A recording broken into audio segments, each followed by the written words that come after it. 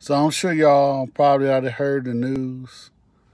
Ivy League football has canceled football for the year. Not shocked. I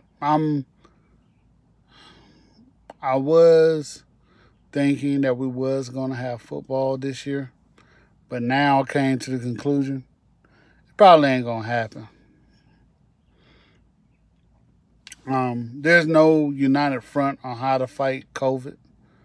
You got South Carolina, Georgia, Florida, Texas doing whatever they doing. Then you got New York, California doing whatever they doing. Then the president doesn't help the situation by saying this fake news or you can't believe this or it's just too harsh. I want football back. I love football. I make money off of football, gambling. Um, my second job, I go to Carolina and NC State and Uber up there. I make money on football. That's why I'm big money maker. That's my Christmas money. So, but also you got to be safe, man. I mean, you don't want this stuff passed around.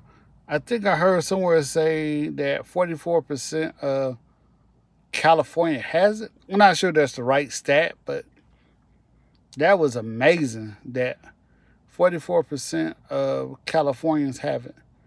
That's very scary. I just don't see football happening this year. And I hate it that we won't get Trevor Lawrence. We won't get mm, um,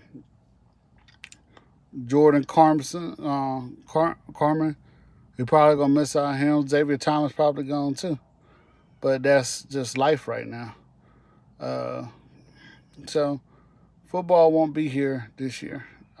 For as far as college, I know it's not gonna happen. If it happens, I'm really shocked. I mean, you already seen Morehouse say they ain't gonna do it. I know these are small schools, but it probably ain't gonna happen. If it does happen, I think we should do it like maybe a 12-team schedule inside the ACC and not have non-conference games.